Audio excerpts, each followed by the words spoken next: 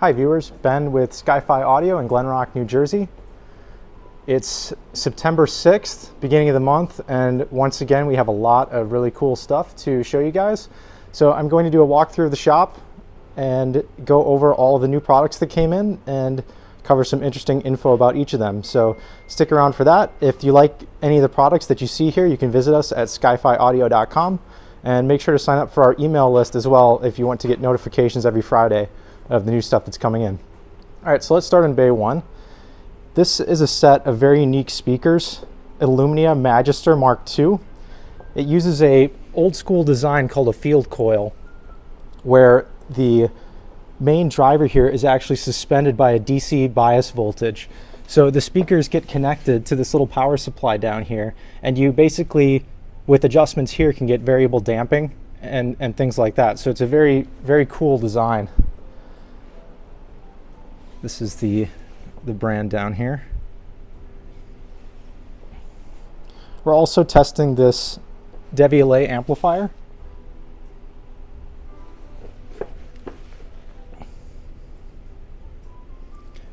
Has this external volume control, which is kind of neat. It's wireless. This can be configured for moving coil, moving magnet phono. It has streaming. It's kind of just like an all-in-one Class D amplifier. It's attracting a lot of fingerprints. Right now it's covered in this plastic here, but these polish up really nice. Very cool to look at. All right, let's move over to the photo area. I've got some little items prepped here. This thing's really neat. This is a battery powered phono stage from Nagra. It can either run off of a 9-volt battery or a external power supply ranging from 7 to 10 volts. And it comes with these little load PCBs, so you can insert and change the loading. Really neat piece, very well built.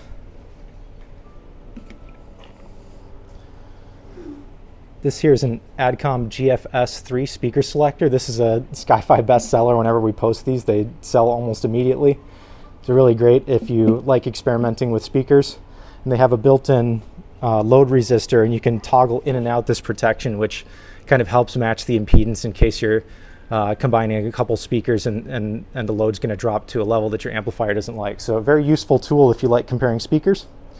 And we don't normally cover cables in these videos, but this is a special one, so I wanted to give it a little shout out. So this is a RCA to KMAC cable from Madrigal. So this is like an official Levinson cable that looks like it was terminated by Sun Audio. But this is a nice cable to have if you have a Levinson amplifier that you want to interface with a different brand preamp, or if you have a Levinson preamp that only has KMAC inputs and you want to feed a CD player or a streamer or something into it.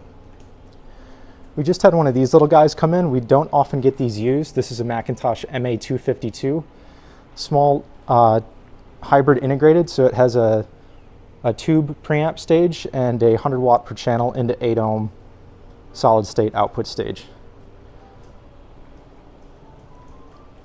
Moving over to the test rig right now, we are doing a stress test on a Jadi DAC. This is an all-tube DAC. This is the power supply here. Take a look at the build quality in here. This stuff that Jadi makes is just fantastic. It looks like all of their PCBs are handmade to a very high standard. The power supply here is, again, a hybrid type design. So this has a solid-state power supply for the DAC, but all of the tubes are DC heated, and then this is the B+ for the tube output stage of the DAC. So you have independent power supplies for the digital to analog conversion that's happening and the analog output buffer. Can't get a very good look inside of here, but we do have 4 vacuum tubes in here. This is single-ended or balanced output, and it can take 3 different digital inputs: AES, optical, and coax. Let's move over to the island, where we have a lot of Mac this month. A lot of new Mac came in, a lot of stuff got done being serviced. So let's start over here at the end and we'll work our way around.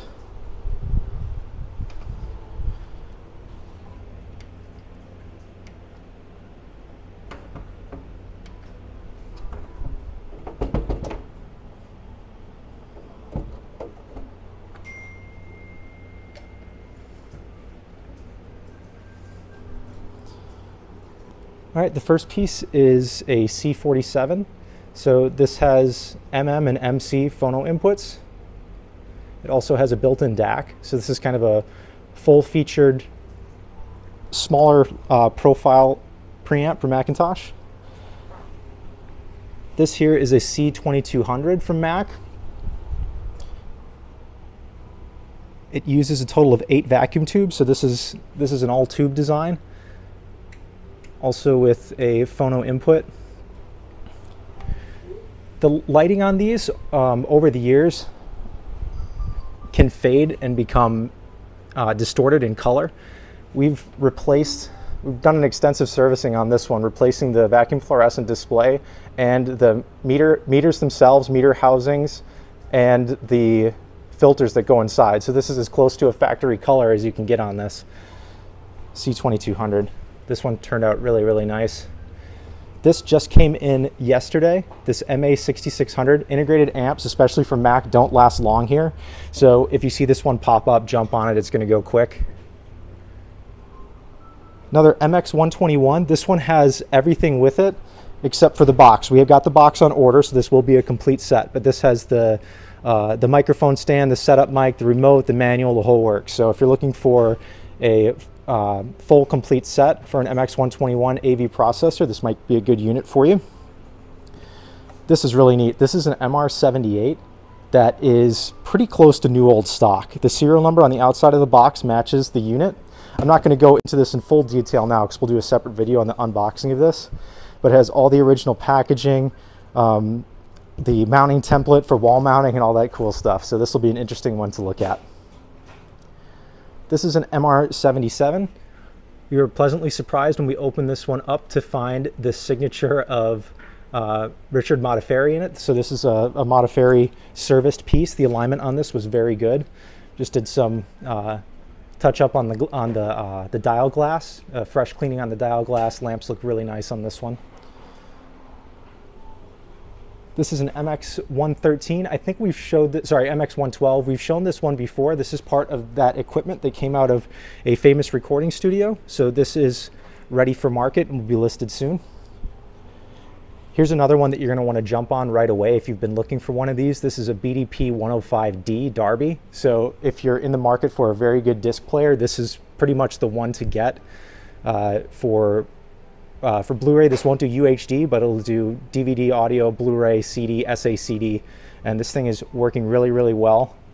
Have the remote with that, and actually the original box too. So this is box of manuals. That's a complete set on the 105D. Little Lin tuner.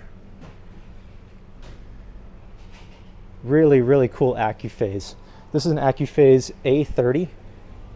This is only 30 watts. But it's biased in Class A. So this is 30 watts of Class A power.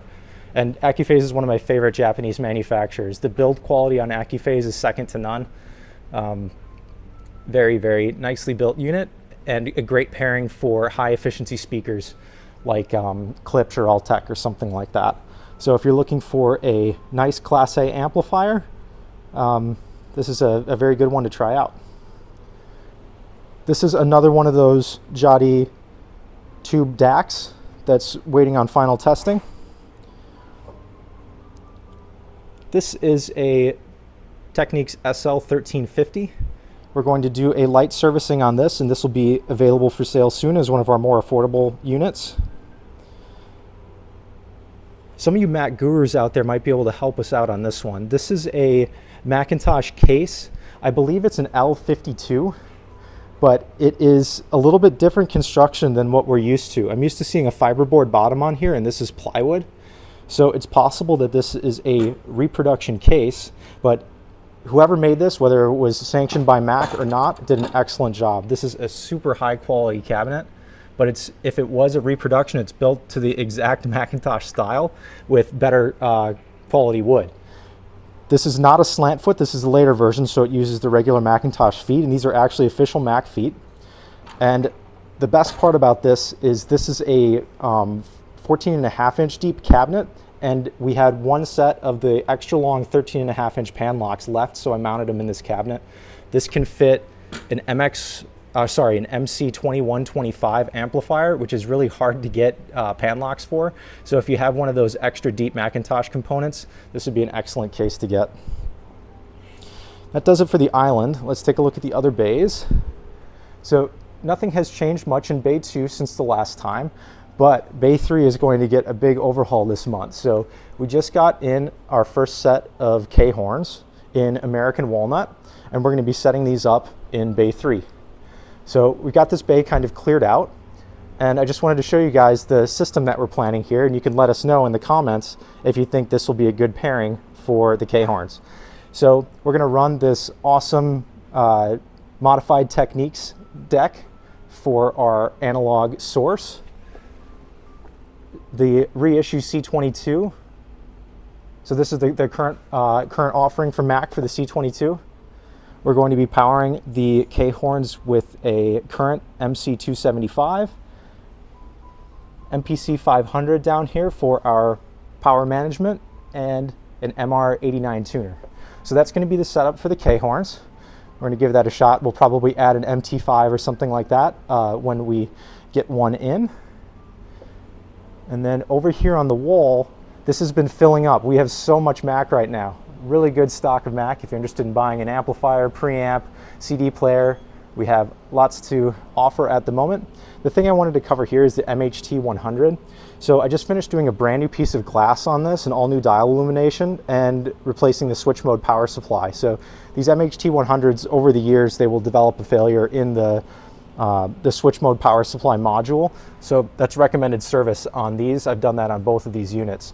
But the reason I'm showing you the MHT 100 is it occurred to me that this could be a pretty awesome setup if you're willing to do a little bit of experimentation with some Y cables. So this unit has pre-out main in for the amplifiers, and it has a lot of amplifier channels. So technically what you could do is run this as a 2-channel piece and Y out of the left front and left right and power up, you know, I would do maybe 3 and 3. So you could use 3 channels for left and 3 channels for right, and triamp a set of speakers at 100 watts per channel.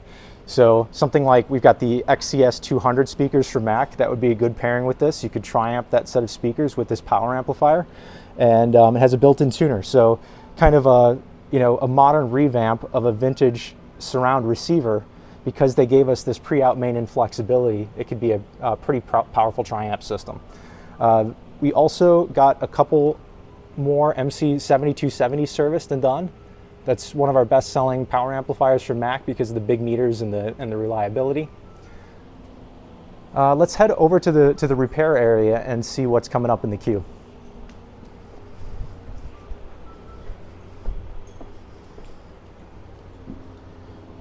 So I showed this Mac 1500 on the last video. We're in the final stretch on this. We're just waiting on a new set of tubes to come in, and this one will be ready to rock. So we're excited. This is our first Mac 1500 receiver. And once this is done, we'll have a 1500, 1700, and 1900 in stock. So we'll have most of the early McIntosh receiver allotment here in the shop. We've got another 1900 here. This is just waiting on a tone circuit rebuild. What else is new down here? We've got a 2105 that we're doing a new piece of glass on, and all of the service bulletin stuff. Big McIntosh MC207 power amplifier, working great, just needs new glass. So this happens from time to time. These things are so heavy that in transit, if something comes and hits one of these knobs too hard, it will spider out the glass. So we'll get that replaced, and this thing will be ready to go. And that's about it. Oh, is this one done, Fernando? Yep. So this one will be getting listed soon, the Pioneer RT909. And then I'm going to do a walk up front. We're also working on a restoration on a really cool Nakamichi deck, the ZX, what is it, 1000 ZXL. So this one will be available for sale, hopefully sometime this fall. So that's about it for the September new arrivals. Thanks again for stopping by the channel and giving us a look. If anything in this video caught your eye, remember to visit us at skyfiaudio.com and sign up for our weekly email blast. Thanks again, guys. See you next time.